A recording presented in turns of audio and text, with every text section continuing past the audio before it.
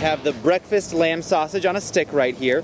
The difference between the breakfast lamb sausage and the dinner and the lunch, I'm assuming is the seasoning, although it could be a different lamb entirely. I'm not sure. I'm not an expert on it. I have to admit something, Jeff. What's up?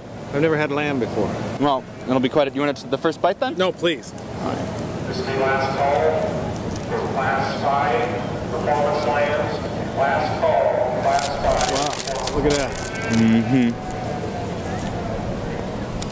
Okay, here goes. First time ever.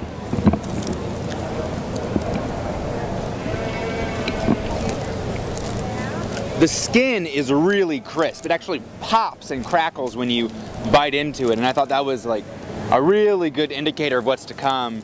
And then inside the meat was nice and soft and warm. Yeah. I feel like it's full of flavor. I agree with all this. But I'll be honest with you. I'm having a hard time telling the difference between this and a brat. Oh yeah, absolutely.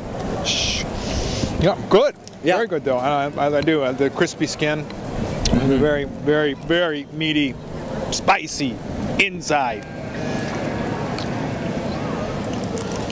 As far as a breakfast food goes, I'd love to see it with maybe some maple syrup, see what that tastes like. I wish that maybe have a side of eggs with it, but Lamb in a blanket. yeah, that would be nice.